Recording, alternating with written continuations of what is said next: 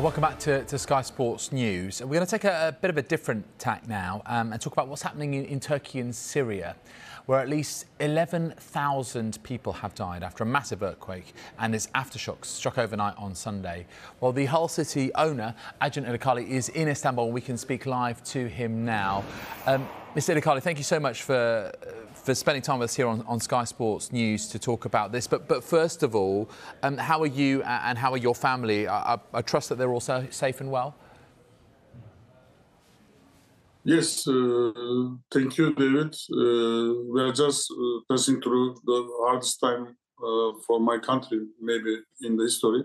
So I can say that we are extremely sad. And about my family, we don't have any loss. They are all safe. But of course, I'm just suffering for my country. I can absolutely imagine, just seeing some of the pictures of the utter devastation that has been caused by the earthquake and its aftershocks. Some buildings utterly unrecognisable to what they were before. And of course, so many people affected by this. And you're providing aid for those affected. Just tell us how you've been helping.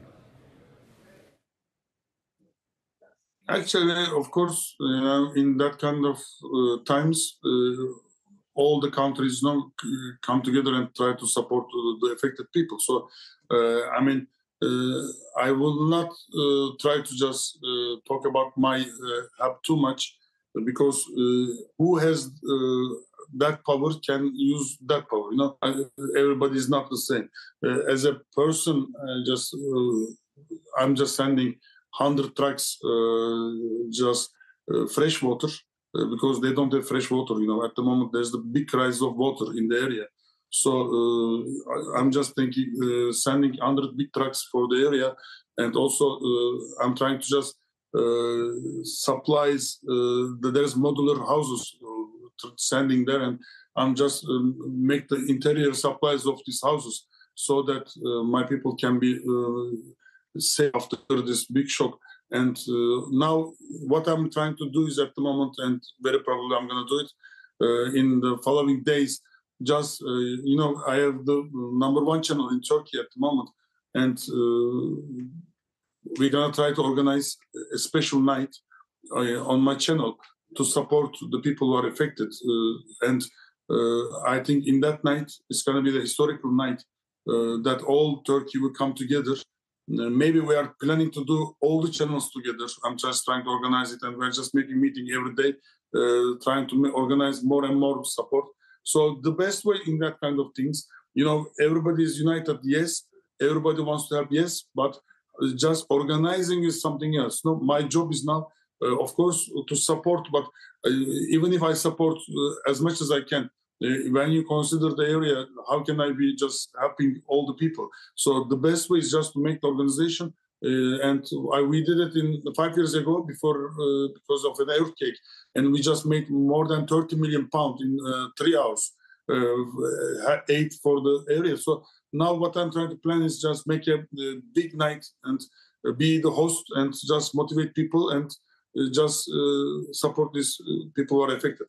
Yeah, a night of unity, a night where people can come together and try and provide a little bit of light, I suppose, in what is such a difficult and dark situation. You'll know that, football has a great power in situations like this as well. You can speak to your own fans, you can speak to fans around the world, but what has been the response from the Hull City fans to this in particular? Of course, there is no doubt that we are one family with the fans of Hull City.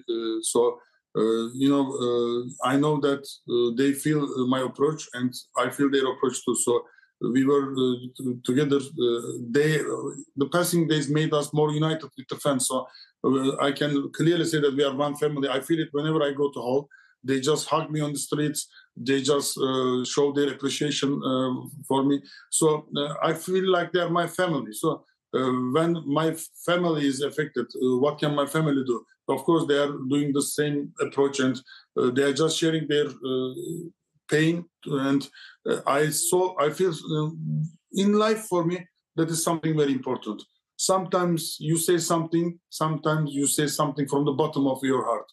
So what I feel from all the whole city fans at the moment, also my players and my coach, of course, I can say that they are showing their pain from the bottom of their hearts, and they make me feel it. I really appreciate it. I mean, we've all been moved by this situation that we've seen in Turkey and Syria. If you wanted to send a message right now on Sky Sports News, Mr. Ilicali, what can people do to help you and help those affected? Actually, thank you very much for the words you say, but there is something I felt in the last 2 days in Turkey, and I really can't understand, and sometimes I feel the same in England too. We have so many problems in life, and life is enough hard for all of us. Apart from that, we have the negative energy between each other in the football world too. Sometimes the fans are having so much trouble between each other, and there's a big tension. Maybe England has overcome this kind of hooliganism that happened 30, 40 years ago. Now it's a better situation. But at the end of the day, what I saw in Turkey at the moment, all the clubs gathering together, all the tension becoming zero, all the politics coming together. So I always, sometimes, of course, I'm happy about it that they are coming together. But I ask the question, do we need a disaster? Do we need such a bad thing to happen to be just gentle, to be so united? So I think if you ask me, I really appreciate their way of approach to my country and myself from the England side. I always say England is a different country because you really just welcoming the foreigners different than most of Europe.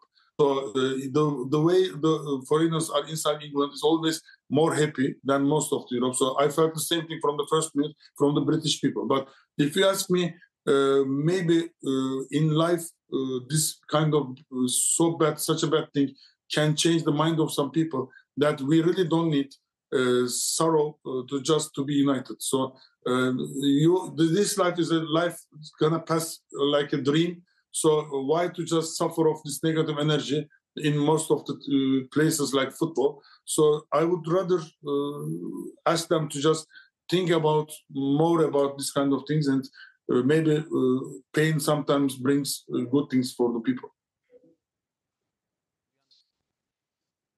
For you, but we really do appreciate you coming on Sky Sports News to tell us all the good work that you're doing and to give us an update on the situation. Thank you so much.